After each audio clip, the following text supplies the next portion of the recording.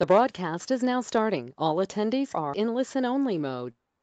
Hello everyone, welcome to another VWO webinar. My name is Utkarsh Rai and I take up growth marketing initiatives at VWO. I'll be moderating today's session. For this session, we are excited to host marketing rockstar Mr. Michael Lesinski, who is joining us from Poland. Michael has taken various roles and challenges throughout his journey at GetResponse and is currently leading the content marketing team at GetResponse. He is also teaching a postgraduate course on email marketing in a college of good days. We welcome you, Michael. In this session, we are discussing about ways how we can retarget website visitors through email and how we can leverage different optimization techniques to drive them towards checkout. So discussing about the webinar flow, building an email retargeting strategy and how you can use personalization to re-engage your lost opportunities or abandoned users will be taken care by Michael. And later on, I will be discussing about how you can improve your checkout flow to drive results. Uh, discuss I'll discuss basically about how what you can improve on the checkout flow. For any questions, you can reach out to me on Twitter with today's hashtag #AskVWO. You can also use the GoToWebinar questions widget to ask us anything. We'll take them up at the end of the session. So just a small announcement that we'll be recording this session. So if feel free to basically not to worry about the recording and other things. So let's begin. I would request Michael to take it over from here. Michael, over to you. Thanks a lot, Utkarsh, and hello, everyone. I hope you can hear me well. It's always a pleasure to be working with you guys, and I'm happy to talk about some capturing of abandoned carts with emails. So many people think that retargeting is very simple. All you have to do is follow your customers with ads, offer them a discount, and you're done. And to be honest, okay, you could potentially achieve some good results with these campaigns, this kind of approach.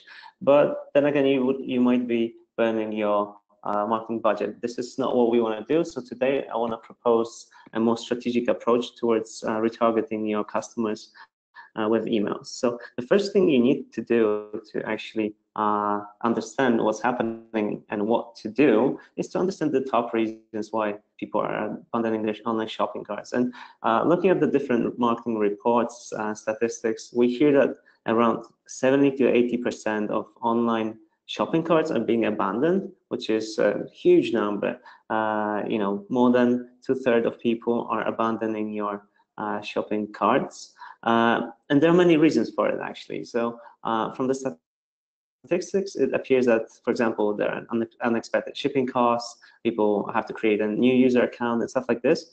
The important part here is that you can actually put them together, bundle them, and kind of work your way backwards and try to retarget your users, looking at the information why they're abandoning your cart. So for example, let's take a look at the first group. So we have the people that, for example, saw that there are unexpected shipping costs and they couldn't find a coupon code. So these are the people that actually are heavily affected by the price of your products, by how much it costs. Perhaps they were checking other websites and comparing the prices. So these are the people that are very going to be affected by your communication. So if you improve your communication, all you have to do is, for example, offer them a better deal. And about 33% of people could be affected by your communication if it was improved. So this is one of the things that you can do. Next thing is looking at the people in this group, concerns about payment security, and some people that were conducting research by later. If you improve your communication, perhaps you could convert around 32% of those people that abandon your shopping carts. Looking at the payment security, okay, this is a common issue. If you check out a website that you haven't seen before, you want to buy something, and then you're not unsure whether your money will be processed well, if your money isn't going to go in the right direction, right hands. There are many ways you can actually work. You can improve your shopping cart. Actually, Utkarsh is going to talk about it a little more. But for example, there's this company called TransferWise. One company that I used to use as a user myself. I remember the first time I went to their website and I was thinking, okay, you can transfer money abroad, without going to banks, and you don't have to pay such commission. So of course, everyone would be afraid to doing this. So what they did is to use other trust symbols to make me convince me that that I should trust them. And what kind of trust symbols? For example, showing that Richard Branson actually invested in their company, or showing that they are the founders of Skype and then sold off the company to Microsoft, if I remember correctly. So these are the kind of things that you can do, and you can actually improve that communication on the website and in your email campaigns later on. And when it comes to researching to buying products later, why not convince them, for example, to leave their email address and add themselves to a wish list, for example, if the product was unavailable at that time. Okay, then we have another group. Some people will see that the checkout is long and confusing, or that they have to create a new user account. This is around 31% of all the people. And interestingly, of the people that have to create a new user account, there's actually quite a few people that think so, that they have to create a user account because your communication wasn't very clear. So one of the things that you can do is to improve your communication or just let your users know that they don't have to do it. Of course, this is also on the website, but in case you see someone that they're in the process in the checkout and they haven't actually added the product to the cart, they were just looking at something, or they added it to the cart but they never completed the purchase, you can actually communicate with them and get them back with your communication by just focusing on the benefits of your product and why it's worth buying from you.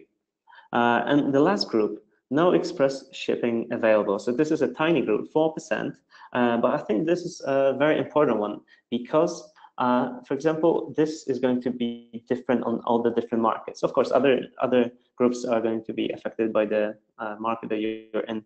Is also important, but this one struck me most because this is the data based on the US market, if I'm not mistaken. Yeah, it says US. In Poland, for example, no one would expect express shipping. So I don't think anyone would leave their cart because there's no express shipping. But what's interesting, in Poland, for example, and other European countries, actually paying cash to the delivery guys, actually, cash on delivery option is much more popular.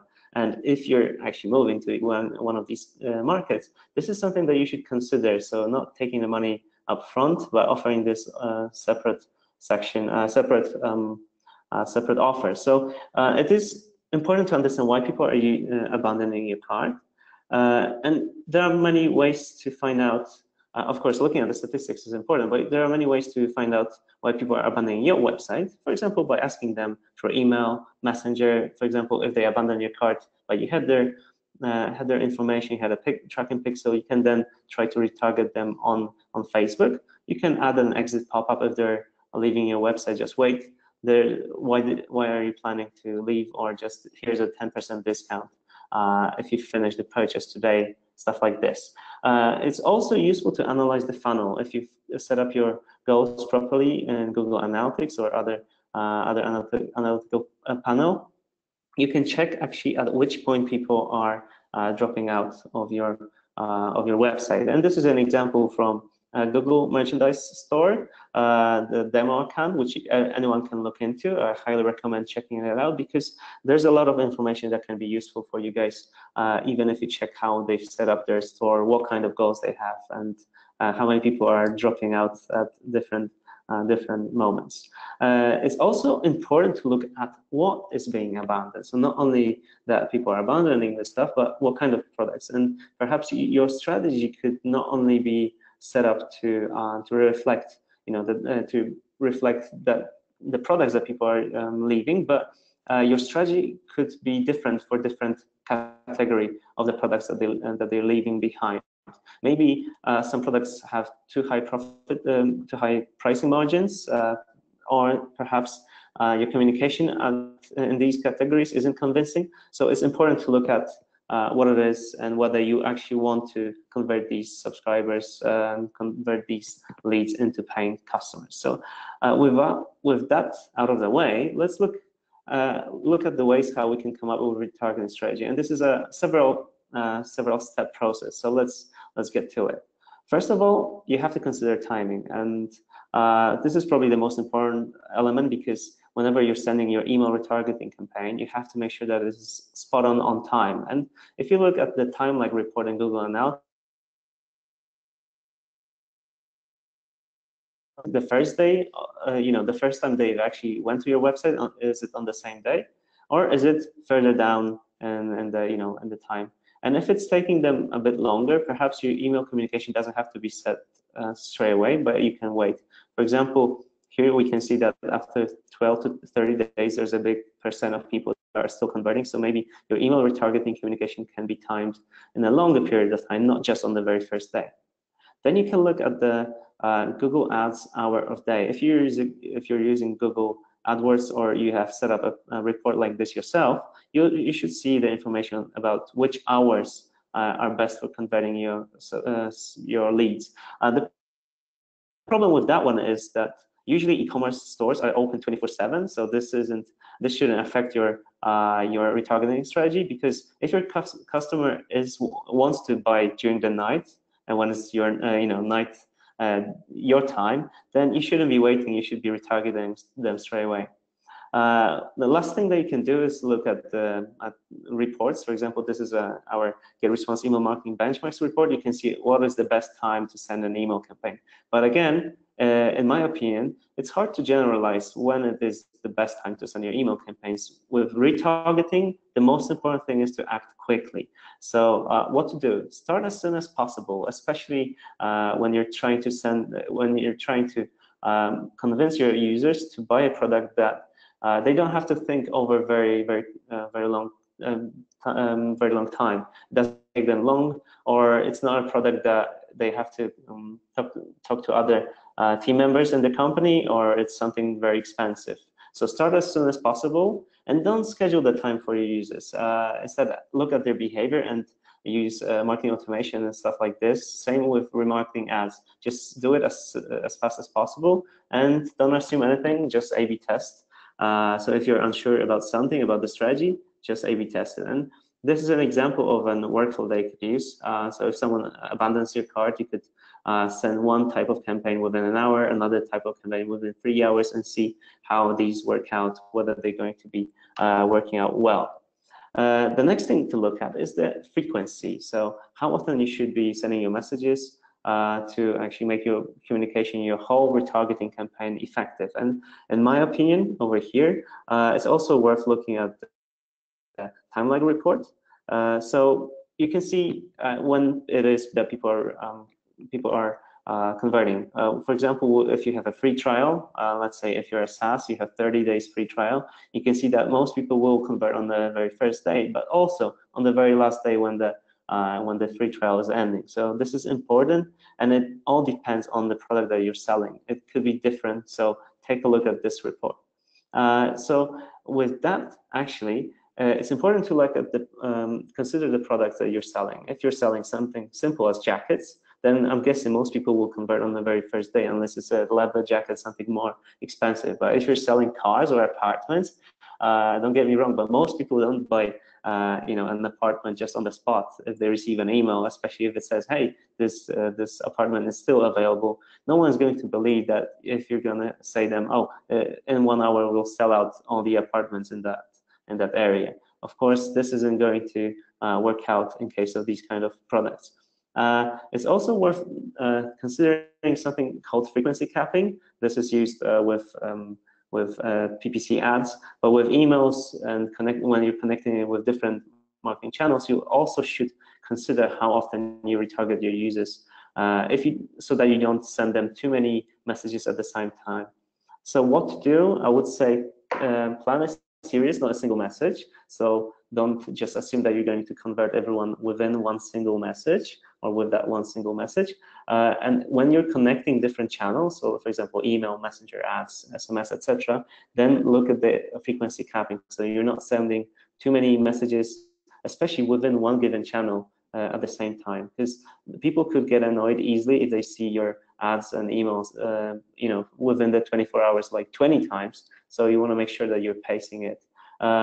And again, as I said, this is going to really depend on the product that you're selling. If you're selling, if you're offering hotel rooms, this is going to be different than if you're selling, jackets. And when you're looking at metrics, also look not only at conversions, a conversion rate or the total number of conversions, but also look at opt-outs and spam complaints, especially with email campaigns. This is important because this is going to affect your deliverability, and you don't want to get into spam folder because you've sent too many emails.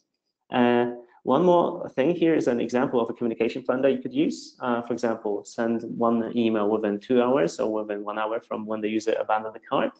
You can send another one within 24 hours, then another one 2 or 3 days later, and one subtle hint at the end, maybe after a year. Okay, I would say this isn't going to work if you're actually selling clothes online, so that message after a year, unless you want to not show the same product, but just assume that if someone's looking for a winter jacket, maybe they will be looking for a winter jacket the very next year, or if they were looking for a swimsuit, they will be looking for a swimsuit next year too. But if, again, for example, someone is going on summer vacation and they're checking out all the websites in October, why not send them a message next time in October, or maybe even a bit earlier in September, so that they will not have everything booked and they will have a look at your website again. So this is an example of a workflow they could use. This doesn't have to be very complicated stuff. Just align your blocks one after another, space them out with delays so that your messages aren't sent within the same day, but within a couple of hours, then after 24 hours, 48 hours, and so on.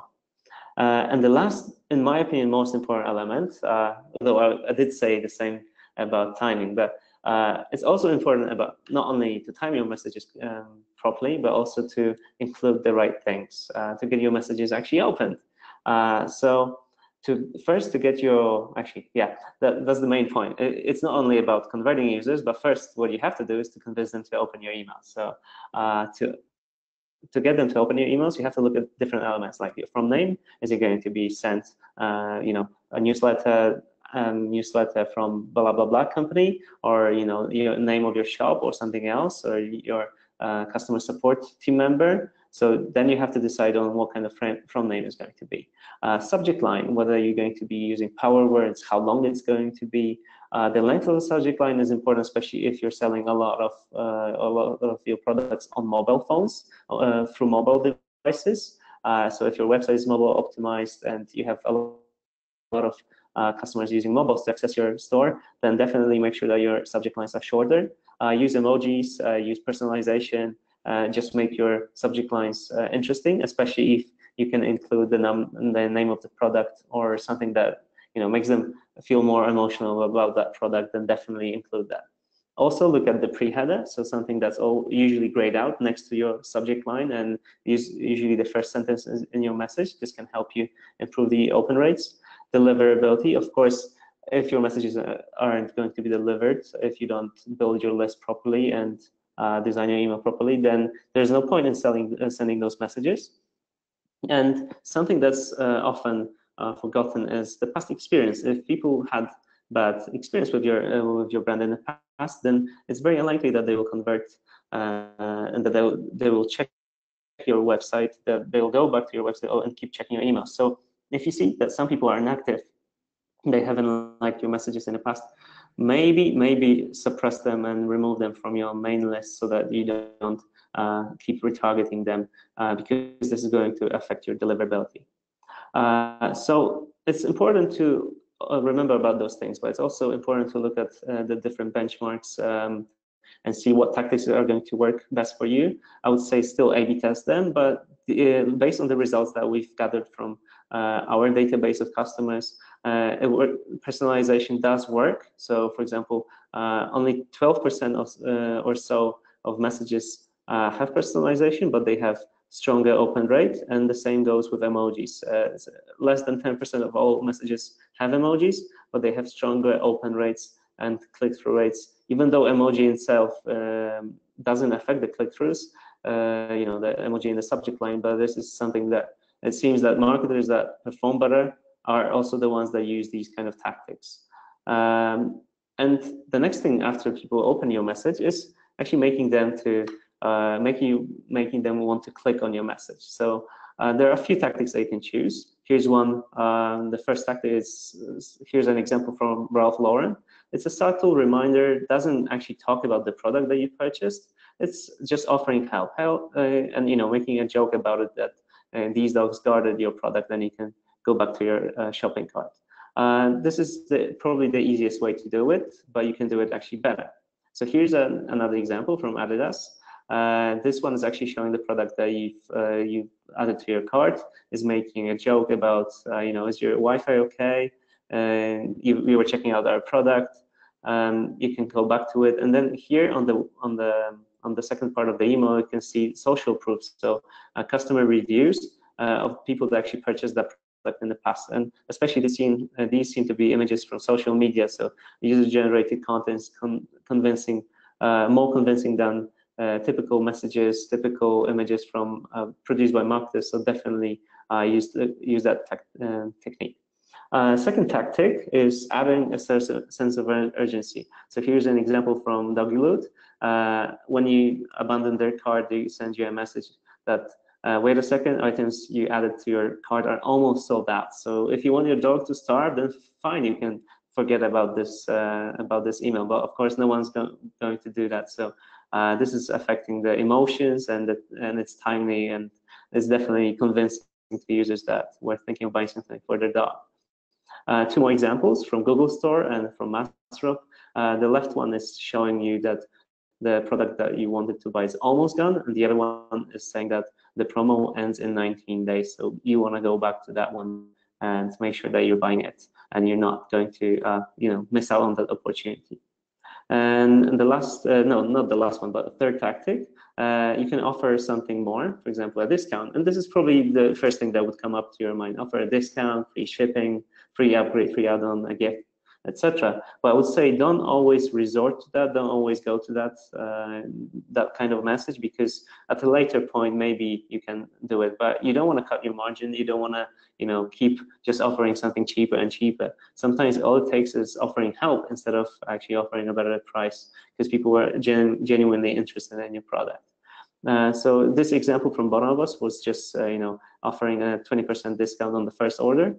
Here's another tactic, which is actually focusing on key benefits. So instead of focusing on a discount, you can see that the product that you were checking out has plenty of positive benefits that you should be looking at, and that should convince you to go back. So if you were looking at something that you were genuinely interested in, then that list of benefits is going to help you make a good decision.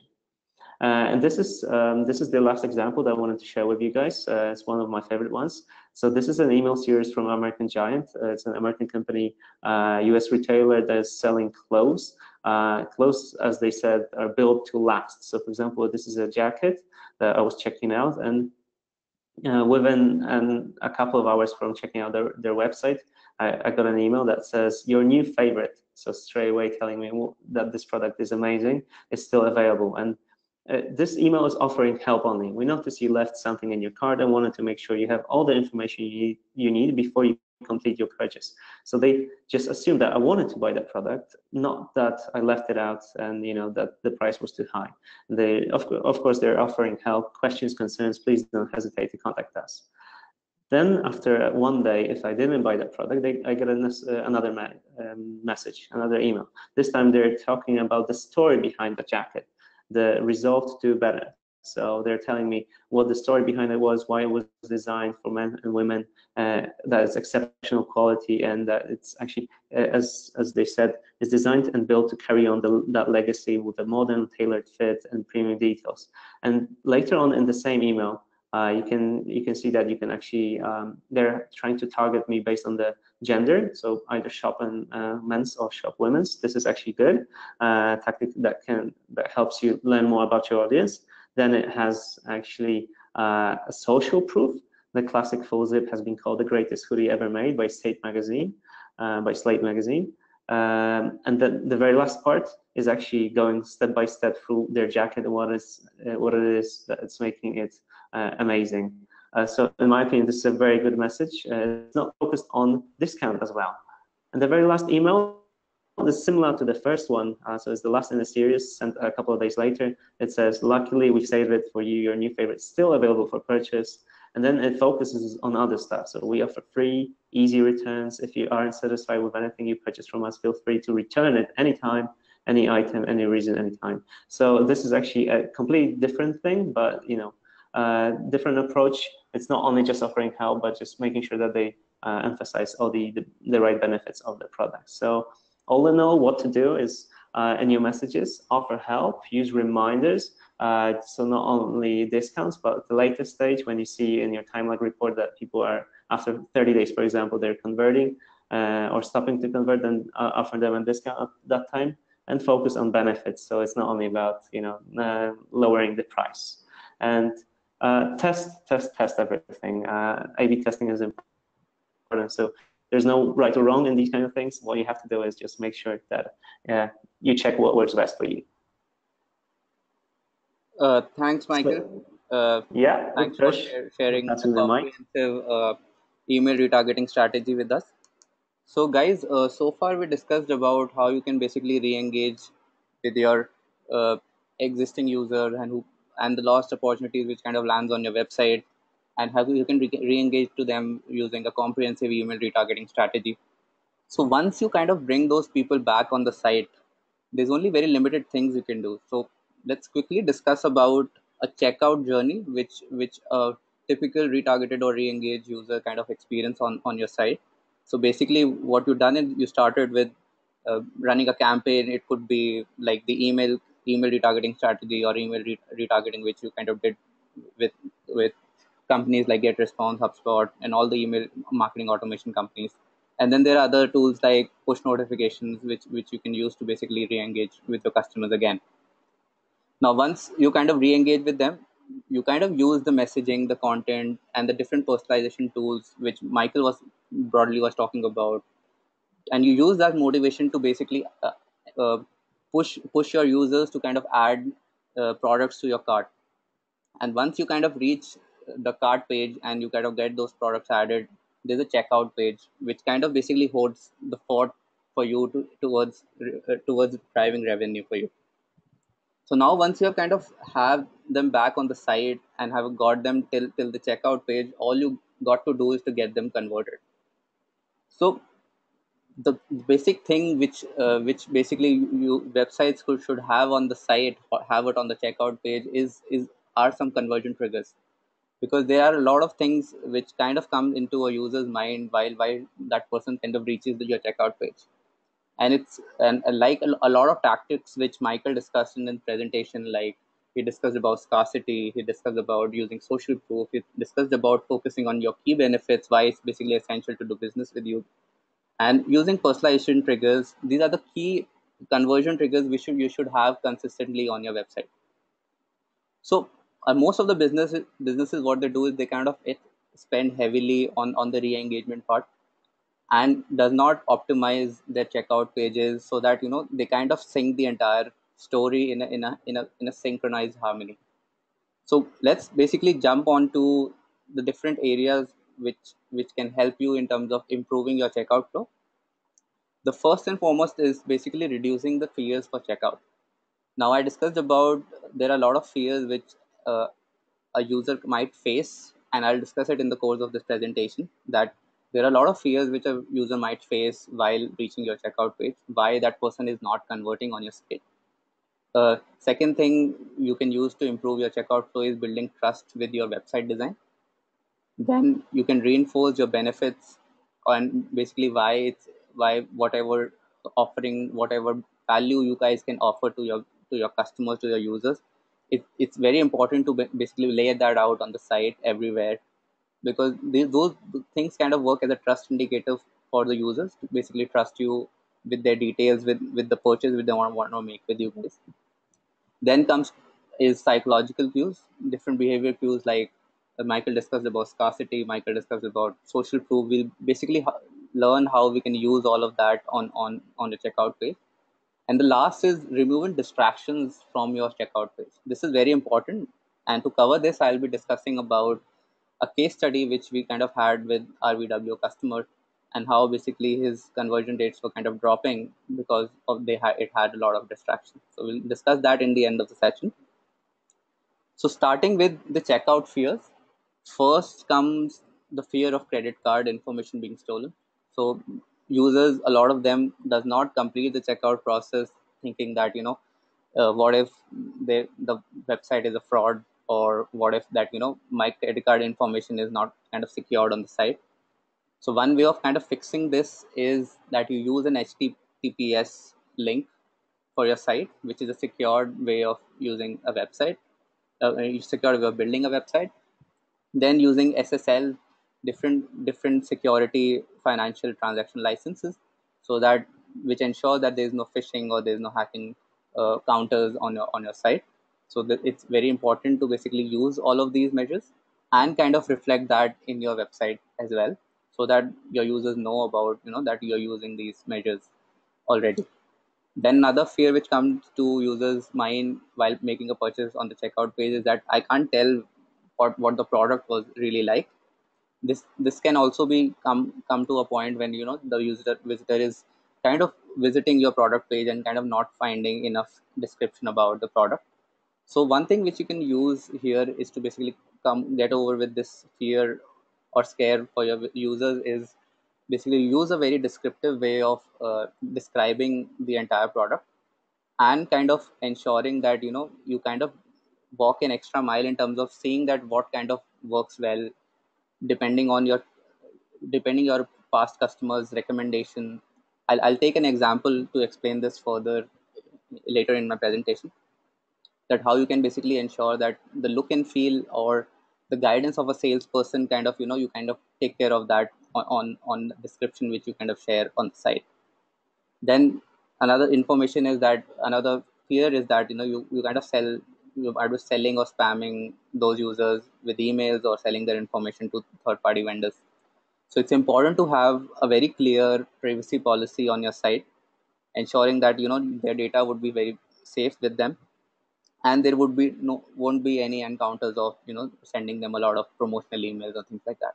And it's important to basically abide those guides, abide those policies which you draft for your users, because it will help you in terms of scaling or seeing a long-term growth for your business.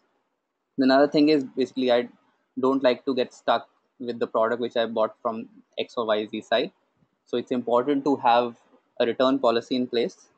It's important to basically have a transaction policy in place in terms of how what would be the period of a money back if you offer a money back, or what would be the period of time where they can send the product back if they kind of not satisfied with it. The another fear which comes to users mind is that they're not able to track their orders. Now, most websites like Amazon, Zalora, Flipkart, and all these have used third-party vendors to basically send out deliveries, and they kind of integrate their platform on their site to basically track orders. So it's a good way to build that trust, to basically bust that fear out of your users' mind. The another thing which not a lot of businesses use is that and which is kind of a big fear for users, is that they kind of think that what if the website which I'm kind of browsing is a fake store, because your new visitors, your new users would always be very skeptical in terms of making that purchase. So how you can basically address this is by sharing pictures of your team, of your warehouse on your site in your about a section, which kind of build trust that you're a credible business, you are kind of committed towards it, and you kind of spend and invested heavily into setting it up. And there's no way that you'll be bluffing them or doing a fraud with your customers. So that trust needs to come out on your about us site, on the one of or many of the pages of your site. Also, what more you can do is basically share your Google location of your office, so that that the your visitors or your users kind of know that your office has a location and you does operate through a physical office. So that kind of also helps in terms of addressing this challenge. Coming back to the fear which you kind of maybe share the look and feel of a product is basically, I take an example of this oolong chardonnay tea. Now, if you read about the description, it has kind of three things which kind of stands out in the description of this product. First is that it kind of shares that how you kind of use and basically have an optimum experience with this tea. So they've kind of laid out the way of how you should prepare this tea. Also, they've kind of shared with what kind of food or with what kind of things this tea will go well. So they've kind of mentioned that that goes well with fruits, that goes well with pickles and things like that. And also it kind of shares more recipes which you can build with that tea. So as you can see, they've kind of put up all that description very nicely on the site, and that kind of eliminate the need of having a salesperson or maybe sharing that look and feel. So you can also use different pictures of the product so that you can basically focus more on areas in terms of maybe seeing and displaying how the product would actually look like. So these were a few fears which kind of comes on a user in your user's mind while kind of that person reaches the checkout page. And these are two examples how you can kind of bust them. The next point, which next step, which kind of comes into my mind in terms of improving the checkout page, is indicating trust with your design. Now, Michael also discussed about having shipping, laying out your shipping policy, laying out that you're a credible business, showing your what are the ways you kind of benefit your customers on your design. So it's important to kind of lay out a different section to the shipping method, because shipping is one concern which kind of repeatedly comes on a user's mind. Michael also shared a data, basically a graph in terms of how these things are kind of challenges or roadblocks for your user to convert on your site. Second is thing is basically laying out your transaction policy and using icons like either a lock or a security key, which kind of indicates that you have kind of built a secure platform. Then basically designing your header or the navigation areas of your site in a manner which kind of indicate trust, with either being collaborative with big brands which kind of been listed on your site, offering the shipping policy right there, running a few campaigns in terms of how it could be a Father's Day, it could be a big billion day, anything which you might want to run uh, for your customers to kind of get attracted to those offers. So basically kind of recommend, uh, add all those niche details which basic you want to basically offer to your users on the site itself. Use it in your header, use it in your navigational cues, so that they kind of get highlighted very aggressively, very prominently on your site. Now, another way of improving your checkout flow is basically reinforcing your benefits. Now, a lot of businesses, what they do is they kind of use a chat support, which is kind of their USP. That whenever they feel that their user or their potential buyers kind of got stuck with in terms of either choosing or maybe choosing a payment method, or maybe need to understand the shipping policy or anything that which needs to be addressed then and there. And usually when a person kind of gets stuck with these challenges, there isn't a lot of time to address those things. So a chat support or even an automated chat support, where maybe a live chat support or automated chat support can kind of fit the bill here. With the automated chat support, you kind of address those areas of maybe you can earmark those keywords as shipping, or maybe the things which you kind of link those collaterals to, and basically offer them a solution then and there. So let's say if somebody has a problem with shipping and that person just types shipping in his message, so you kind of offer them, kind of display them the shipping policy then and there. Similarly, if there's a return policy and that person has a query about return policy, so basically you can kind of automate those responses using a chat bot.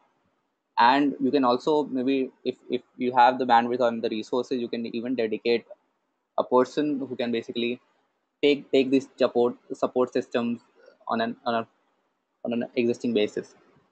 Also, it's important to basically lay out your different benefits, whether be it free shipping, whether be it easy return policy, whether be it very fast shipping, maybe you're a prime, or you also run subscriptions, things like that. You basically lay all of those details down on a checkout page. It kind of helps in showcasing that you're a credible business and you are kind of investing in terms of making and making your users experience an optimized one. Now moving on, we also discussed about using behavior cues on your site. Like there's this one cue where you kind of urging scarcity, where that you say that only 3 or 4 samples, or there are only 3 or 4 pieces of the product are kind of left. A lot of businesses already use that, but uh, Michael also discussed about and raised this point that it's important to kind of first understand your niche and then use these cues, because he took an example of that you might be selling real estate, so you cannot say that if somebody kind of miss out on buying a house, so maybe you go back to that person and say that, hey, all the houses of that lane is kind of been sold now. So that's something which is very difficult to believe in. So you have to kind of use these behavioral cues very smartly. You have to kind of use it if you can kind of track the user behavior. And I would basically recommend a lot of services which kind of helps you in doing qualitative and quantitative research, and see and realize that whether that same person is kind of revisiting your page again and again, and whether you can kind of show this depending on your inventory, that whether this product is kind of getting sold. So that thing would kind of add a sense of urgency into the context, and it might kind of help your user to take a decision there. Similarly, using social proof, basically showing the number of people who are kind of visiting that product page, the number of people who have kind of already added that product into their cart, and the kind of and even a number where the people have kind of moved from the cart page to the checkout page. Even that kind of an information is kind of available these days, and this kind of adds another sense of urgency in your visitors or your potential customers mind. And these social proofs kind of work brilliantly for a lot of businesses, and this is something which you can leverage readily. There are a lot of platforms kind of providing all these things, like Drift also provides a social proof kind of a platform. You can use that. Moving on, this is one example of an optimized checkout page. Let's quickly see that what are the things which this page have already have. First thing to see is to build trust is that that person who whichever product he's buying, there's a thumbnail of that product to ensure that that person is buying the right product. That person is very sure, because the person did not you don't want that person to go back to the product page again and see that adding the right he's adding the right shoe, or he's adding the right shoe size or the right color or things like that. So it's best to use the thumbnail of that particular product which that person has added to the checkout page, to his cart. And it's essential to show that, to build trust, that and remove confusion from your user's mind.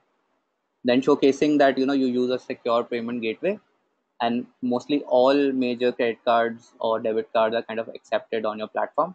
So that kind of reduces the layer of uncertainty, where the user will see whether PayPal is kind of listed or not, or whether a few banks are kind of listed for their debit card or not, or whether credit card companies are listed or not.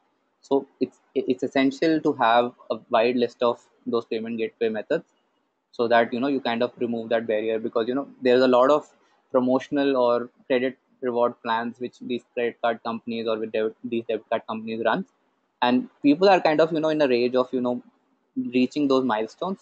So especially like American Express has a very great uh, rewarding mechanism, and they kind of pushes me, being a American Express user, that pushes me to maybe use American Express as for most of my transactions, so that I reach a milestone and then avail those benefits which kind of come with that achieving that milestone. So it's important to have those variety of things, and you can even collaborate with these companies to maybe offer discounts and cashbacks on your site. Basically kind of adds more exclusivity around your users. Then another thing is running exclusive offers for your users. If you kind of know that they're kind of re-engaging with the platform again, they were a lost opportunity before, so it makes sense if you can offer them a 5% or a 10% discount on their purchase, so that you kind of ensure that they kind of retain on the site. Then laying down your shipping policy once again just before making the purchase, it kind of helps in terms of user removes the kind of confusion that they already have in their mind, that whether it's a free shipping or whether it's a paid shipping, whether it's a fast shipping or not.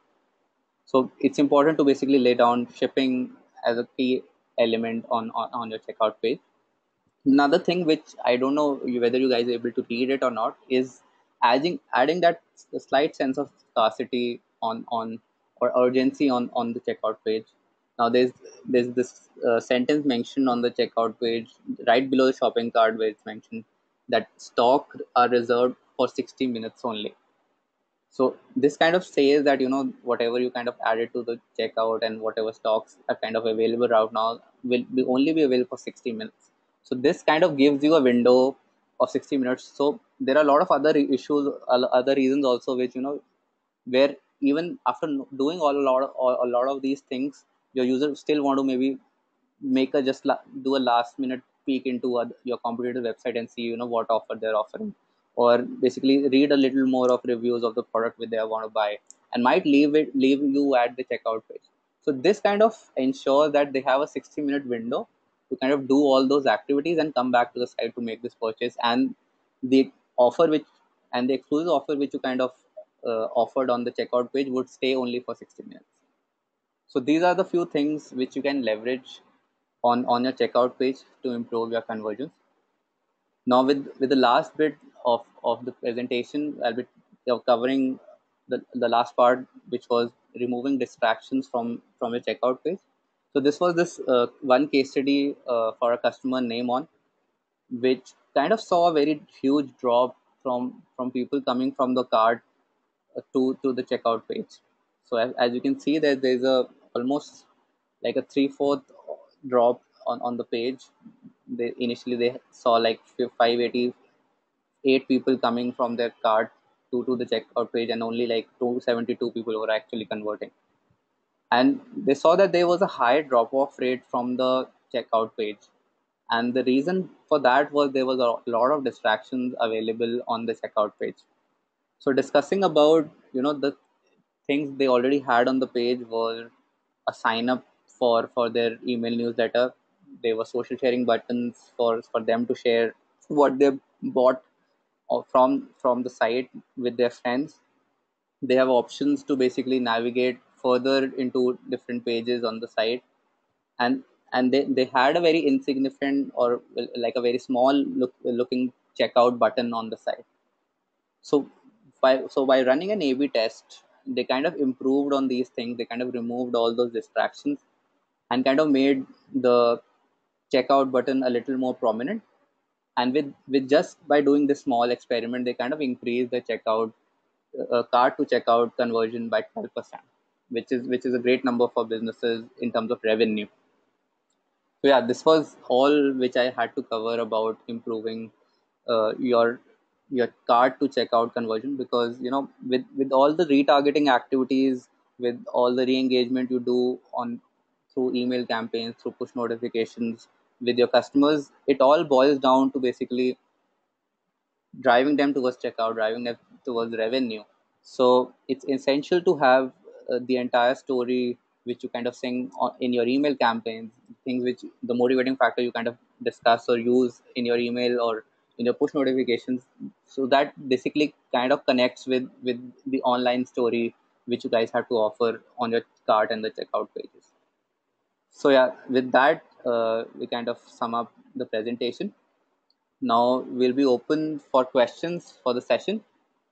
Uh, so maybe to give you a little bit of more time to maybe consolidate your thoughts around the session, maybe we can start with our first seed question, which would be coming from myself. So Michael, I basically want to know, have you seen these email retargeting strategies which you kind of discussed in the presentation working out for any of your customers? And would you like to share Yeah, any case with us? yeah, definitely, definitely. So yes, we have seen some good results with these retargeting campaigns, and luckily, it wasn't just a single email retargeting message, but these were longer email retargeting series. So without actually disclosing the name of the customer, but There's this customer that I really am fond of because this is actually an interesting niche. I'm their target audience because I have a baby son. So they're selling baby products, so like baby bottles and soothers and something like this. So they have retargeting series. So they've plugged in their WooCommerce store using our integration with GetResponse, and their messages are actually receiving amazing results. So the average open rates are around, so for the first message is around 80% with clicks just below 20%. So you can see that, 4/5 of everyone who received that message are actually opening it, and then 1/5 are clicking through it. And the next messages are getting just slightly lower results. So this is so around 60% opens and then 15% clicks. So these are very, very good results. And of course, this is mainly because the beautiful design and the products that they're selling, but also because of the target audience that they're targeting. So being myself a parent, I know how important it is to buy these products that that are safe for your babies, that that look cute and everything, and you cannot probably just not spend enough and buy those things. You don't want to bargain too much. You want to buy something that's good for them. So there's this relationship with the brand, with the product itself, and with the reason why you're buying it. So there are many emotions going on over here. So that's why these campaigns are receiving such results. But again, this is working out very well for most of the people, and if not all of the people that we're seeing. Of course, you have to connect it with other channels too. So ads, retargeting as well is important. Awesome. So we have started getting some questions already. So the first question comes from Shilpa. She asked us that, do you have any other tips for using Google Analytics to track performance and conversion? Yeah, Yeah, so maybe sure, yeah. Michael, you can start, and then maybe I can cover it on the conversion optimization point of view. Sure, definitely. So definitely, I would be looking at the pages that people are dropping off, just to make sure that you're actually optimizing these pages, the ones that are losing the biggest amount of people. So you actually even before creating your messages, maybe you can just fix your checkout page. You can check all the information that you have there, whether it's something that is confusing, the navigation is confusing, it's not working. So maybe there's this easy fix that you can do over there. And one more thing, that, for example, the free shipping, free returns, stuff like that. It doesn't have to be the information that you only keep in your retargeting emails. Your whole email communication and on your page, that information could be there. So I would start with just looking at the time lag report, looking at the your conversions in Google Analytics, and just checking which pages and for which segments actually you're achieving the best conversions, because it could be just a reason that certain segments from certain websites or from certain for example, using certain devices, they're not converting very well. This has been the case, for example, when we were using a PPC campaign. We saw that have plenty of traffic, but then it seems that no one's converting. Why is it? And then you're digging into the data, and because we've targeted automatically to people on mobile devices in a very small country that wasn't very interested in our offers. So it could be something as simple as changing the target on this. So definitely look into that in Google Analytics. Yeah, and Michael mostly covered all the bits in his answer. One thing basically I want to talk about is basically Google Analytics is a great place to discuss and analyze your quantitative data. And with quantitative data, you can basically understand what exactly your user or your visitor is doing on the site. So maybe time spent on the page, bounces of rate, basically what are the new entrant areas where the user is kind of either entering the site, and maybe what are the drop off points where the user kind of leaving the site.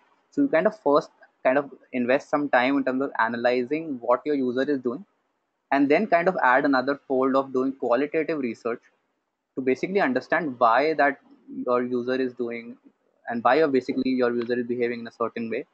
So there are tools like heat maps, there are tools like recordings, there are tools like form analysis and things like that, which you can kind of run after maybe identifying those opportunities through your qualitative research.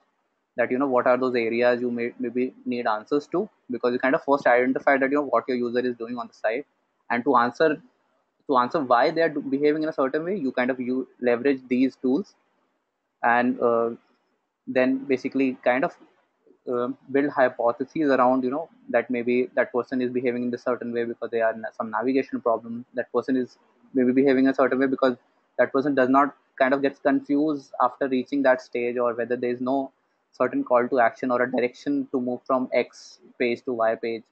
So first, kind of look into your Google Analytics data, see what your users are doing, maybe then do a qualitative research, and then build strong hypotheses, and basically see that that yeah, maybe this is the reason, and maybe if I fix X Y Z on the page, or maybe just start with one element first on the page, and let me fix that, maybe make a clear direction for the user to go from one page to another, maybe by making the button a little more prominent, by maybe calling out, or maybe giving a very descriptive call to action on the page, and then see that if the problem still persists, and maybe testing it with by running an A/B test on the site, and then see that whether this makes an impact or not.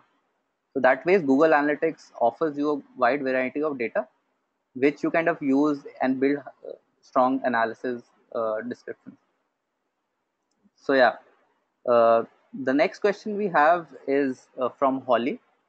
Holly has a question saying that how can I use various methods which we kind of discussed in the site on in the presentation for driving membership subscription for her site. So maybe Michael, you can discuss about how she can leverage email marketing or email retargeting to drive membership subscription on her site.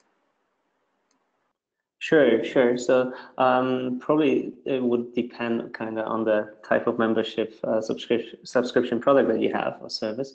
But definitely all the psychological cues that Utkarsh has mentioned on the website, so scarcity, so trustworthiness, social proof. These are the things that you can use in your email. So social proof, of course, using user-generated content, and actually, quotes from people that are affected, that are already users of your subscription product, or using any brands that have mentioned you, whether your product has been featured anywhere else.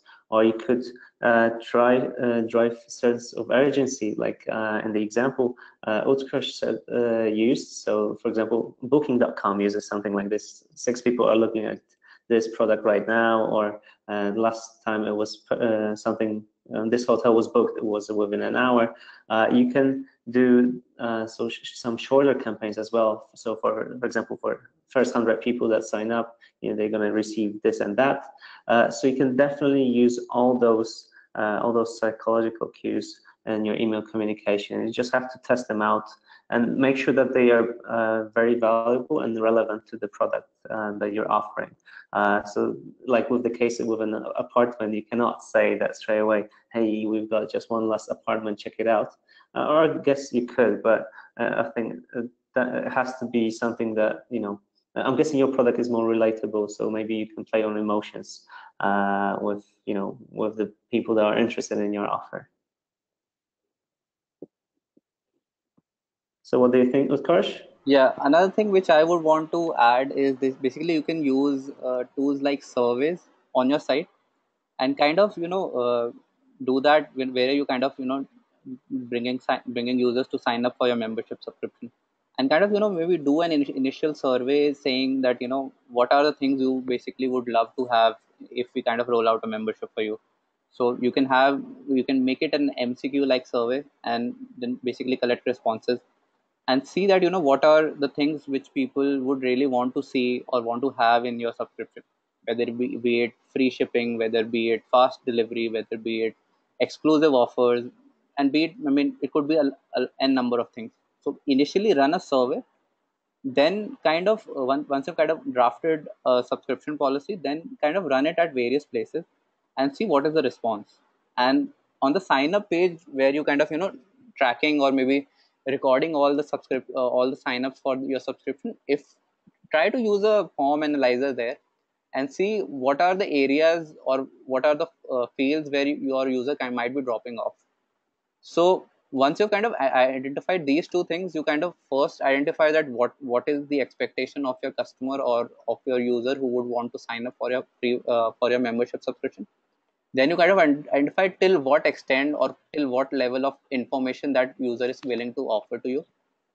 You might be asking for a lot of things which the user would think that I'm not very comfortable in terms of sharing all those things. So just get a hang of all those things, and then use those things, use that information in terms of driving those email campaigns, driving those notifications, driving those marketing distribution things which you want to do around in terms of driving that membership subscription. So yeah, that's a good Let me starting point for you. Yeah, let me jump on that one as well. You can do one automatic thing here over here as well. So for example, if you wanted to run surveys using emails, you could do something called lead scoring. So assign scoring points to people that engage with your offer, that have converted and have used, have opened your emails, etc. And you can actually find out the most engaged people. And for example, offer them, send them a survey, so only to those people rather than everyone else, and offer them something special, either, for example, Amazon discount card or something like this. But you're reaching out at this moment only to the most engaged people, and actually asking them to fill out a survey or answer a few questions is going to help you out, because you're focusing on your right target audience, and you can actually learn what kind of words that they use, how they describe your product, so you can see the copy that they provide you with. This is something that you can actually use in your emails later on and your whole website, to be honest. So the actual words that they use to find your product or to describe it. So this is something that can help you improve your emails, but not only. Yeah, I think that suggestion of using engagement score on your existing email list or existing customer list would kind of really help, because that way you kind of understand that what are the people who are kind of repeat visitors or repeat user or repeat customers for your site or for your platform. And it's best to basically segment them and reach out to them in an extensive way, because they are more likely to maybe enroll to your subscription plan. So I think we are Yeah, slightly over with the time, but we still have a few questions. So I'll just take one more question. This question comes from Joy, and Joy has a question saying that what is the most important element in an email retargeting strategy, and basically how can a business implement it once knowing that it has a very small marketing team. So sure, maybe sure. Michael, you can help us with that.